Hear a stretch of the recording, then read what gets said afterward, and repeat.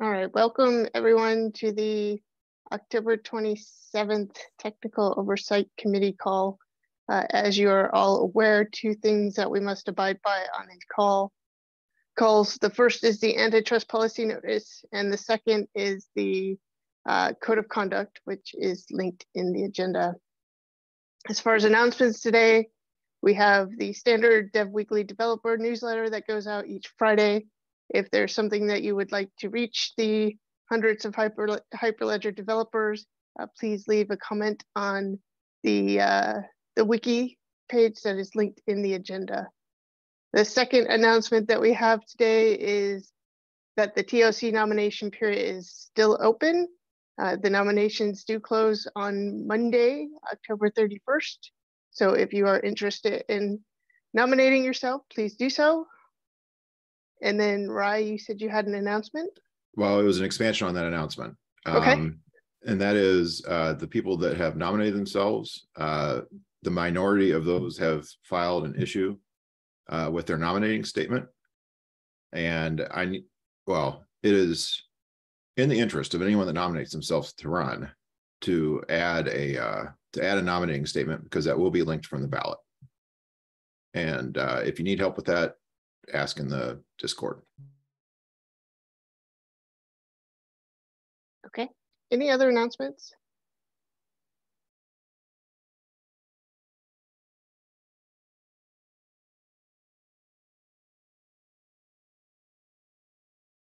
Okay, not seeing any hands or anybody coming off mute. We'll take that as a no.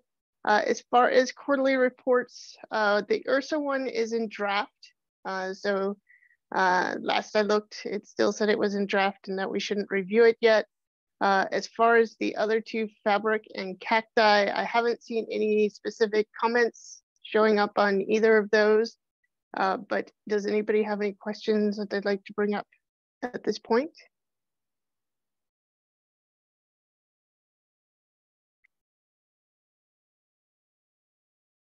All right, I will take that as a no.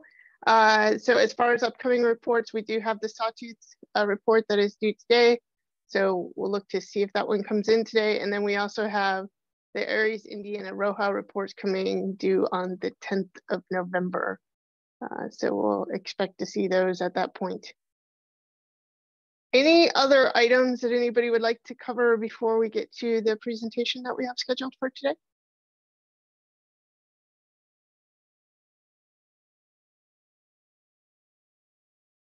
Okay, so with no other discussion items, we do have the folks from the Prune Lab here. We have Mano and Matthias that are here, and they're going to present to us the Prune Lab and walk us through that. So I will hand it off to you. Yeah, thank you. Then I can share my screen now. Yes, please.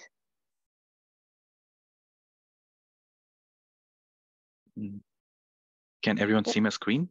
We can see it. Yeah, okay, perfect. Hi, everyone. I'm Mano Ranjit. I work as software engineer at Bosch, and I have been involved with Perun since the beginning days. Perun is a framework that targets two problems in the blockchain space. One is blockchain scalability, another one is blockchain interoperability. It started out as an independent project and later became a Hyperledger Labs project, and it's collaboratively being developed by Bosch and Polycrypt GmbH. I would like to start with the problem statement that we try to solve. We are aware that blockchain provides an excellent mechanism for doing trustless transactions, say payments, or in more general terms, exchange of any value. But with time, we have seen that there are quite some limitations with this. The first one being limited transaction throughput. For example, if we look at Bitcoin, it has like tens of transactions per second. That's the limit. And there are quite some new chains which have improved the layer one scalability, but there's still a limit on how much we can go far in that respect. So layer two scaling then becomes quite important. A second is a problem which we figured out along the way as we developed Perun, that the blockchain networks, as new ones come up, become the network is getting fragmented, and we need mechanisms to make the networks interoperate with each other. And we realized that the technology we developed, which is Perun, is usable in this context as well. So these are the two challenges that we target mainly. Coming to the agenda for the presentation. First, I would like to present you an overview of the Perun framework, then a brief history of the project, and then the interesting applications that we see. Yeah. First, the overview. To begin with, let's say two participants, Alice and Bob, they want to make some transactions. So they come together and they talk to each other on what transactions they want to do, what the rules of the transactions are. And once they agree on these terms, they also decide what are the allowances for them. For example, in case of a payment channel, it could be that Alice wants to be able to spend 10 units of a currency. So they decide all of that and then approach the blockchain to say, we want to open a channel, and these are the initial terms of the channel, and these are the assets you would like to block in the channel. Then the assets are blocked in the Perun smart contract, and the Perun channel is open for transaction. Now, each of them could make any number of transactions in a very direct peer-to-peer manner. Because these transactions are direct peer-to-peer, there are technically no limitations. The only limitations on how fast they can make the transactions are how fast they can create new states. And creating new states is basically about generating data and then making signatures on the data. And second limitation is how fast is their communication channel. So these are the only two factors that limit them, which means they can easily reach thousands of transactions per second with a near zero cost for each of the transactions, and the confirmation is immediate. As soon as both these parties sign, then that particular state is valid. And after they make any number of transactions in this fashion, they can go to blockchain and say, here is the final state that we agreed on or that we want to settle. And then the Perun smart contract will validate that state and if verify if it's really the final state. And once it confirms that it's a final state, it will settle the channel and redistribute the logged assets according to the final state. So this is what happens with Perun state channels. What the protocol provides is that it's provably secure, meaning it has been proven in a formal way that if any state that is generated on the off-chain Perun channel can eventually be settled on the blockchain. It only becomes invalid when the next state is created. And second thing is cross-chain capability. So in this picture, we can see that the Perun smart contract is just one unit, which means we are using one blockchain backend. But we also figured out that we can use we can open a Perun channel that is simultaneously using two different blockchains. For example, a Perun channel which blocks assets for Alice on one chain, say Ethereum, and for Bob on another chain, say like Cosmos or something like that. Yeah. So this is an overview of how the Perun state channel works. And coming to the implementation part, all of these Perun protocols, and that as we call the funding protocol, the off-chain communication protocol, and the settling protocol, everything is defined, is implemented in an abstract way that is independent of any blockchain backend, of any persistence mechanism, and even independent of any networking or serialization format used for the off-chain communication. So this is a real abstract and modular core of the framework. And into this, we can plug different blockchain backends. And I think we currently have 5 different blockchain backends: Ethereum, Cosmos, Polkadot, Internet Computer, and Fabric. And for networking and serialization, we currently have TCP for the transport protocol. And for serialization, we are using a custom format called Perun format. And recently, we also implemented protocol buffers So which means you can just take the protobuf definitions, generate the stubs, and easily implement the parent client in any other language. And for persistence, we currently persist all the off-chain states that are created in a level DB. But again, this is also pluggable. You can go for any other options. So this is the core of the framework. And on top of this, we have the second component, which is Perun node. And Perun node, what it does is that in first place, it takes the GoPen framework and configures it according to your use case, picking one of the options for each of the pluggable modules and configuring them in the needed way. And on top of that, it provides an abstraction called session. So what session allows you is that it manages all the channels that a single user has and all the keys and wallets associated with, all the channels of the user. And additionally, it also maintains a contact list of how to contact each of the peers that the user wants to talk to. Their off-chain information. It maintains all the off-chain information of those peers, and it provides an easy API for the user to open channels with any of these peers and then transact on those channels. But this is a generic API, which is providing all of these functionalities. But if you're looking at a specific use case, say payments, for example, then on top of this session API, we provide another API layer, which is payments API layer, which is providing like really simple APIs, allowing you to specify only needed data that is required for payments.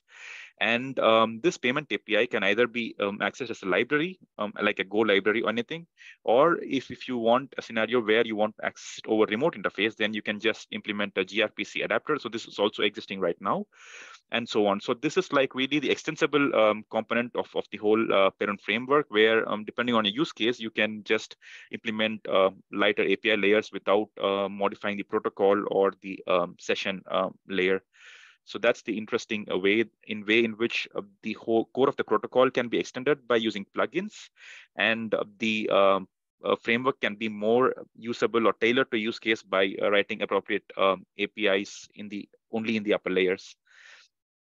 Yeah, so this is an overview of the two components of parent framework. And now we come to project history.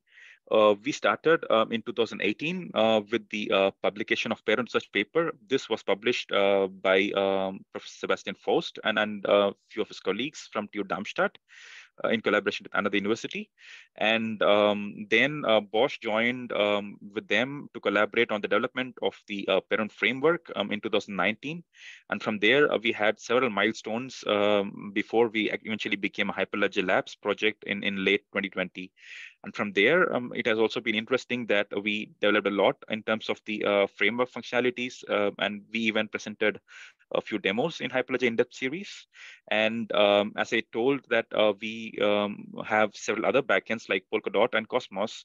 We also collaborate with the corresponding communities as well. So this is how our collaboration looks like in time. And finally, I would like to discuss some of the applications that we find interesting and that we have experimented with so far. First of them is Perun IoT state channels. This was also one of the initial use cases which we had in mind for Bosch. Like how do we enable two devices to make transactions based on blockchain? So that was one of the initial questions that we had in mind. And the Perun state channels that we developed, we extended it further. And the reason that we needed to extend it is for that the IoT devices that are here can have like real limitations on compute memory or network interactions or even power consumption. Like they can always not be connected to internet and so on. And so it is tricky to expect that the device is able to do all the blockchain interactions by itself. So we thought about a key parameter of IoT devices, which is that each IoT device is owned by an owner or a user. If it's by a company, then it's administered by some person. So then we said, let's build some protocols to outsource all the blockchain interactions of the device to this owner or administrator. And this device is then interacting only with the other device that it wants to transact with and with the user, never with the blockchain. And these protocols we released in our recent releases, and we also presented an extensive talk on the Perun IoT state channels itself in the last week. So that is the first use case that I wanted to discuss. The second one is blockchain gaming at low latency. So this is a very interesting use case. Iona is a blockchain gaming infrastructure provider in the Polkadot ecosystem. What they were having in mind is that they wanted to build a game that works completely on blockchain. Like every move that is done is stored on the blockchain, and this means games are usually fast and need like real-time confirmation of transactions, and this is quite not possible in the layer one. So they were looking at a layer, a very low latency layer for implementing their game logic layer, which is recording these transactions and eventually recording it on blockchain. And that's where Perun was a very interesting fit. And this is like work in progress. And if you have more questions, we could also discuss about it in the discussion section. The next use case is trustless cross-chain asset swap. So here, as I said, when discussing the concept of parent channel, let's say there's a client who has an asset on Ethereum, and then there's a liquidity provider who has an asset on Polkadot. And now these two people want to exchange their assets. So what they can do is they can open a parent channel, blocking their corresponding assets on the corresponding chains. So the client will block their asset on Ethereum, and the liquidity provider will block their asset on Polkadot. And then they can also give each other the addresses on the chain. For example, liquidity provider will give the address to which they want the asset to be transferred on Ethereum and vice versa. And after this channel is opened, what they can do is they can create a state which is swapping the assets. So it is swapping the asset ownership between the client and liquid provider in a single atomic transaction. And then they can finalize the state and again settle it on the corresponding chains, where the smart contract will then swap the assets for them on the corresponding chains. So this way, it's very cheap and trustless token swap, because you're now not relying on any intermediate party like a bridge or something. And next use case is trustless credential payment. This is similar to the trustless cross-chain asset swap, but then the difference is here, one of the asset is a piece of data, maybe a decentralized ID or something, which is issued by an authority, and the other asset is the payment for it. So both of them can block the corresponding assets in the parent channel, and inside of the channel, they can swap it in an atomic way and then settle it again on a chain. Which means, again, this is atomic in nature. And because it is done off chain, it can be like really thousands of transactions per second, as we said. And I think we implemented a POC on this, which is available on the internet, which you can try out. And currently, we are also working to integrate this into the Hyperledger Aries framework. That brings us to the end of the presentation. And to summarize, I think Perun, we would like to call it as a toolkit for blockchain scalability and interoperability using the state channel technology. And the key advantages that it offers is low latency, modularity, and it's based on peer-reviewed research and formal proofs. As a good segue into discussion section, I think one of the interesting things we would like to discuss is possible opportunities for collaboration within the Hyperledger ecosystem. And what we saw based on interactions during the global forum was that two projects, Hyperledger Cactus and Firefly, might be interesting, might have interesting avenues for collaboration. But then we are looking forward for your inputs as well on how to think about this.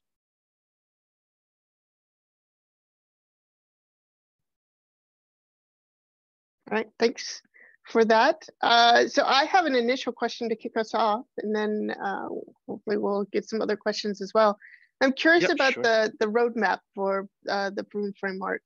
You know, when we were looking at the history, it kind of, you know, piqued in my mind that, you know, I'm curious as to what's next. What are the plans for additional chains or additional sort of work that's going on there?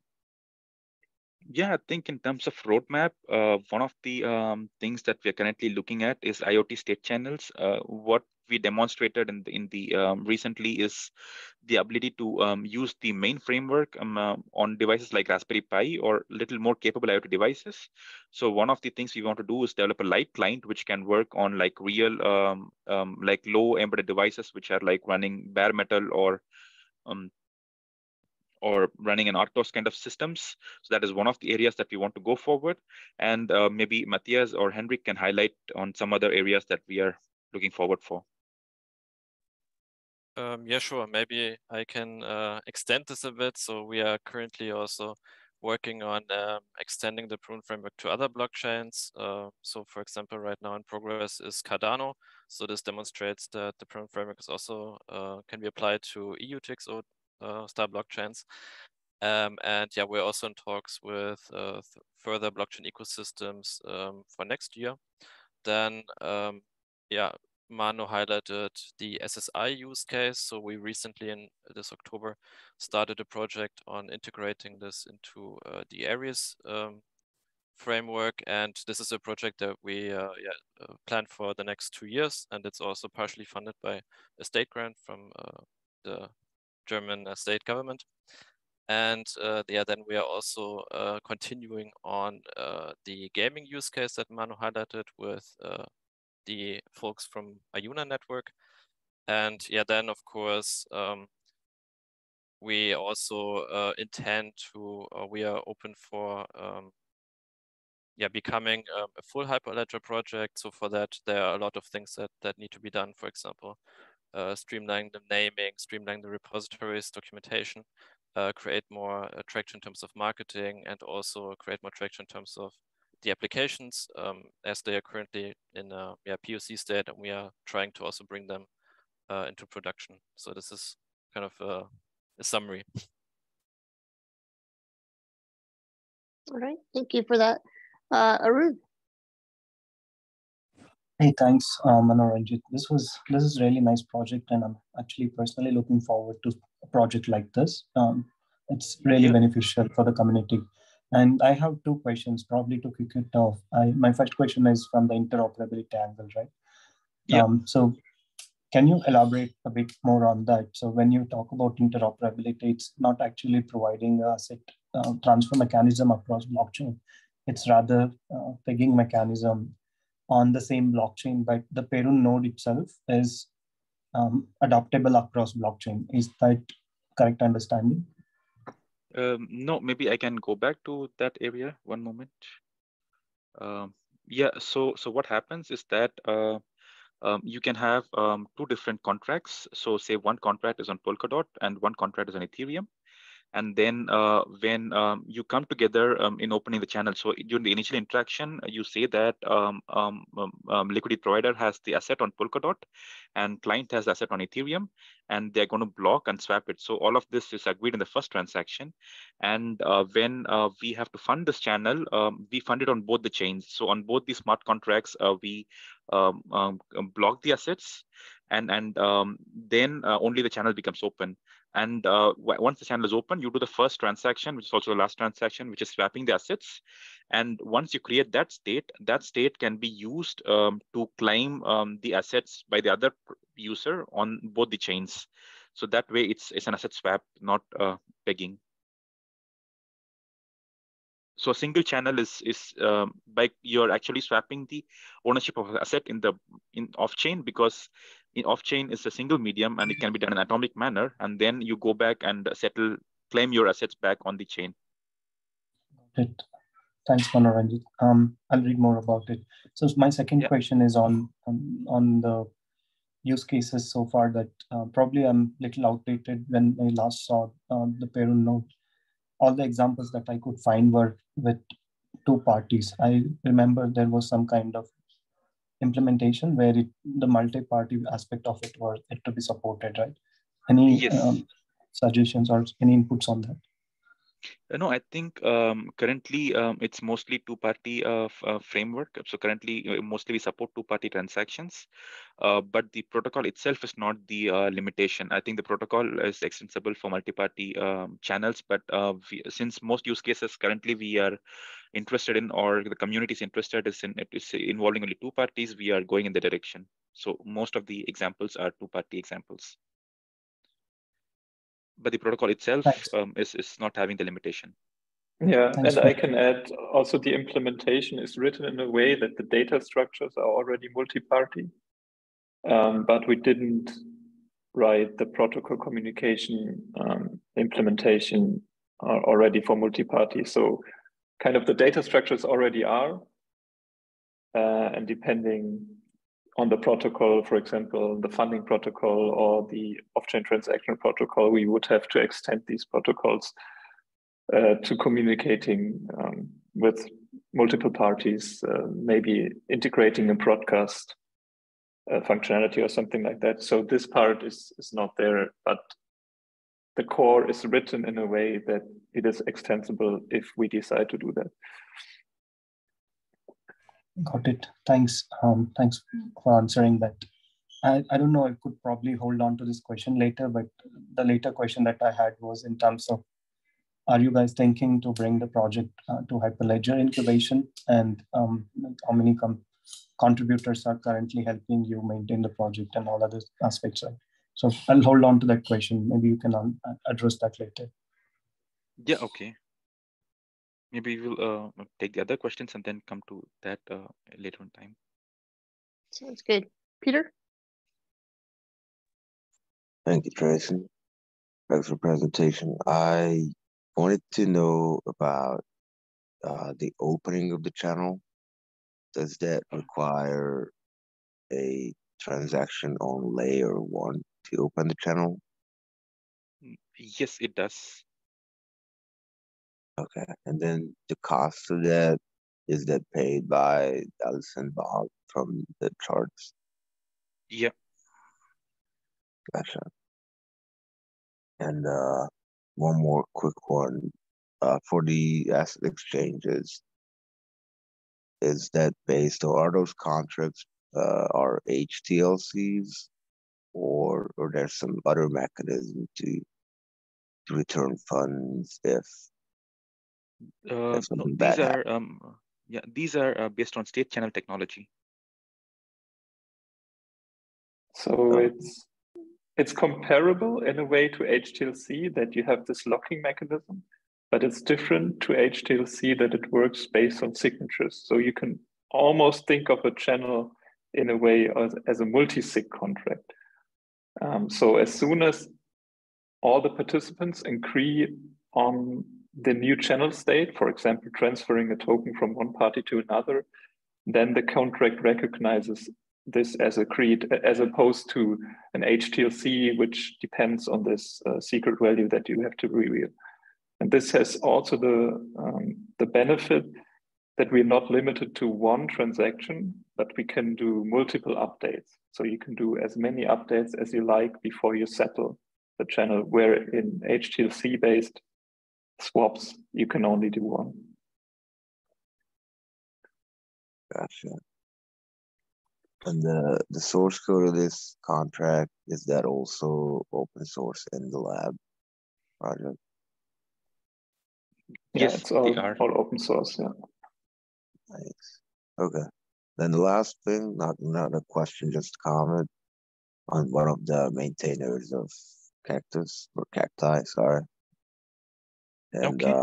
I would be definitely interested in collaborating, trying to figure out how we could work together and achieve interoperability even more.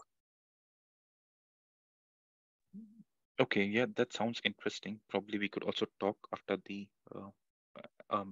TOC meeting. Okay, sounds good. Thank you. All right, thanks, Peter. Angelo.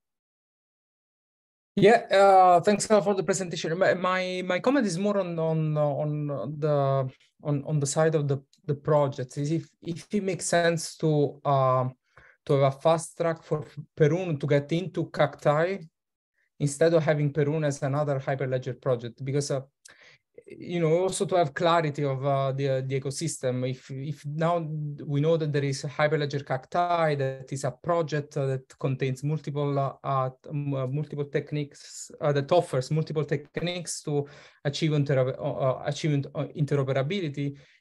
To me, Perun is another one in this direction. So my first instinct would be to suggest this path to get Perun inside Cacti directly, instead of having it as a new Hyperledger project. Thank you. Okay. Yeah, probably we can have a look into it, like what are the possibilities there. Yeah, I could also see that. I don't have the biggest word in that, of course, but yeah, through the discussions at the global forum, I also had the impression that Cacti has like several protocols included, but none of them is state channel based. So state channels could add something to Cacti, some additional functionality which is not there yet.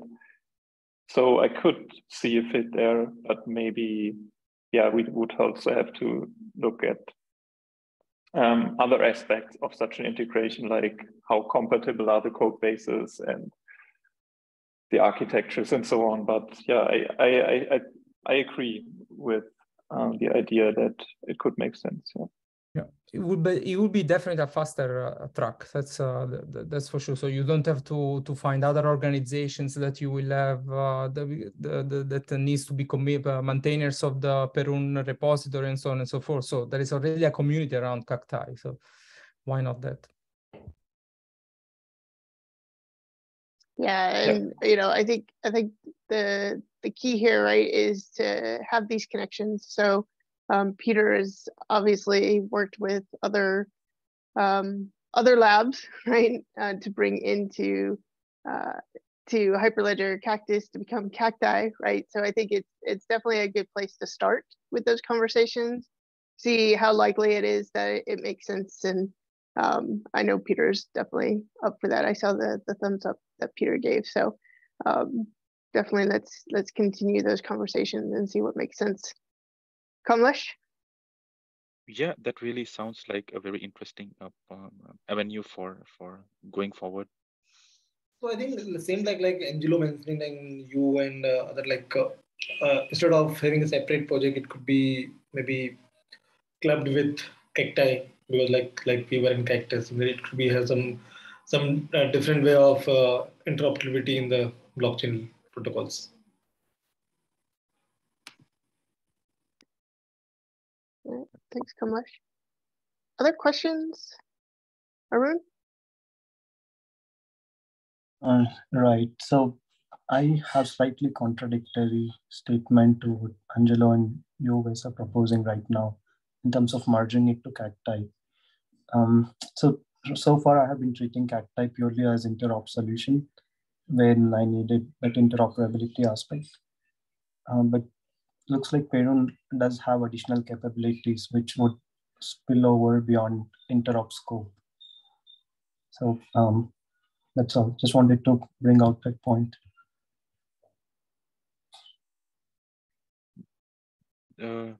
Yeah, thanks for bringing up this point. So I think one of the thoughts I have in mind as I hear the comments is one. Definitely there is a way of a good synchrony to work with Cacti because both are addressing interoperability in one way. But I think Perun itself has some other directions. For example, IoT state channels where it's not about interoperability but about just scalability and so on. So I think having a closer look and having more discussions with the team would provide a clear understanding of what's possible. Thanks. I look forward to outcomes of those discussions. But yeah, I'm pretty much excited if collaboration does happen. I see there is definite possibility for it. Thank you. And coming back to the question that you raised in the beginning, Arun, I think in terms of becoming a main Hyperledger project, few things, housekeeping things, which Matthias described in the beginning, like bring together different repositories and doing housekeeping around the code and something.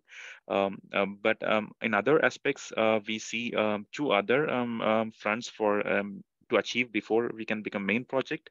One is to see a fit with other Hyperledger projects and how do we collaborate and so on. And second is to find a use case or a third contributor. I think currently it's mostly Bosch and Polycrypt that's working on this. Probably if we find a third entity that is also finding this technology interesting, probably it could be a more stronger project when it as a main project. Maybe your thoughts on this?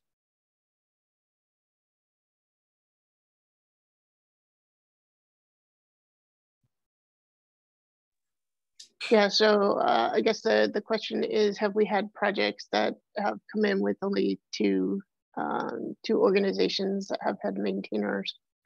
And I'm not sure. I'd have to go take a look at the original project proposals and see where they were. I do think that, you know, our incubation entry criteria probably outlines what is suggested. And then it's a matter of, you know, seeing how well those criteria are met. I think it's really, you know, if you read that document, it really kind of highlights the expectations of things that we've seen in the past when it comes to how we have approved projects into Hyperledger. So probably worth taking a look at that if you haven't already. Yeah, okay. And I'm happy to share that link directly in the Prune chat so that you guys have access to that and can take a look at kind of where you think you stand related to that. Yeah, sure, that would be really helpful.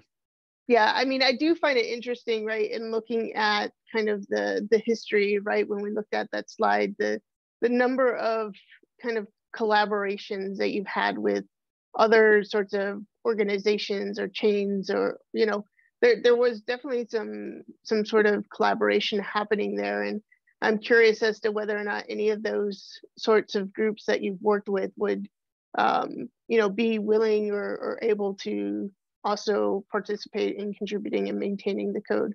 So that could be another sort of avenue or venue that you take a look at, you know, with the other sorts of groups that you've done collaboration with. Okay, yeah, that's also one possibility. Yeah, Angelo? Yeah, no, just to be honest, what Arun said, it makes a lot of sense, because if Perun, the main focus of Perun is layer 2 and performance, that probably deserves a dedicated space in the greenhouse. In that case, yes. From the point of view of layer 2, we don't have anything that speaks directly to for layer 2, and given the level of integration with blockchains that Perun has already, yeah, that would in my eyes, that would qualify as a Hyperledger project with that target, so layer 2. Yeah. Okay. Yeah. Thanks for your input. And just FYI, I did just look at the incubation entry considerations. It says the project should have multiple maintainers. These maintainers need not be from different companies. However, having maintainers from different companies is seen as a positive sign. Proposals with only one maintainer have been rejected by prior TOCs. So I you know, there is sort of precedence, I think, and it's just a question of, you know, what it looks like as far as the actual growth of the lab and how that's looking. So, you know, I would say based on our considerations, it's not an immediate no, right? Okay. Yeah. Thanks for the quick input on that point.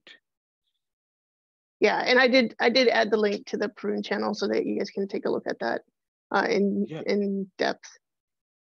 Other questions?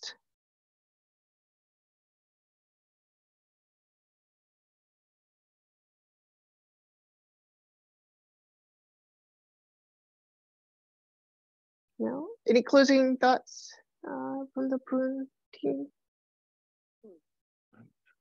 Yeah, I think I'd like to thank the TOC for the opportunity. It was quite insightful discussion for us in terms of how the TOC sees this project from their point of view and the way forward. So thanks for your time and thanks for listening. All right, thanks. And it looks like Arun maybe has another question or a comment. Right, I do have one more question. So out of curiosity, just because of the integration that the parent project has made with other frameworks outside of Hyperledger ecosystem. So what is the interest that is seen in other communities that you have observed in terms of adoption or the project interest itself? This is a question out of curiosity. You may choose to ignore, or if you have any thoughts on that, feel free to share them. Maybe I can say a few words on this. So state channels were one of the early scaling technologies, and they have specific use cases where they are interesting. So especially when you want to go towards low latency, and I think the other communities are all interested in layer 2 solutions, and that's why they funded our project as one layer 2 solution for their community, for their blockchain space. And at the moment, I think we are now looking more towards applications. And one interesting aspect, or one interesting application, was, for example, the collaboration, or is the ongoing collaboration with Ayuna, where we already did one grant project regarding bringing state channels into the gaming space and enabling low latency interactions there. So overall, I would say, first of all, we are kind of an infrastructure technology provider, which is a toolkit. And now we are in all of these communities going more and more into the direction, what can we do with it, and looking for collaborations in that regard.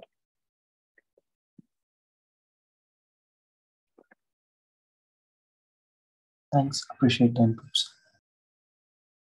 All right, any last questions?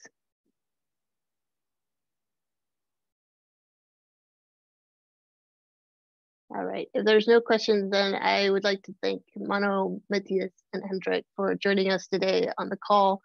I think this has been a really interesting presentation and discussion. I am curious to see how the continued conversations might go with Cacti, and whether or not it makes sense to bring that into Cacti, or whether it makes sense to bring this into a separate top level project as we move forward. So definitely keep us informed as you move forward with those conversations, and let us know how it goes.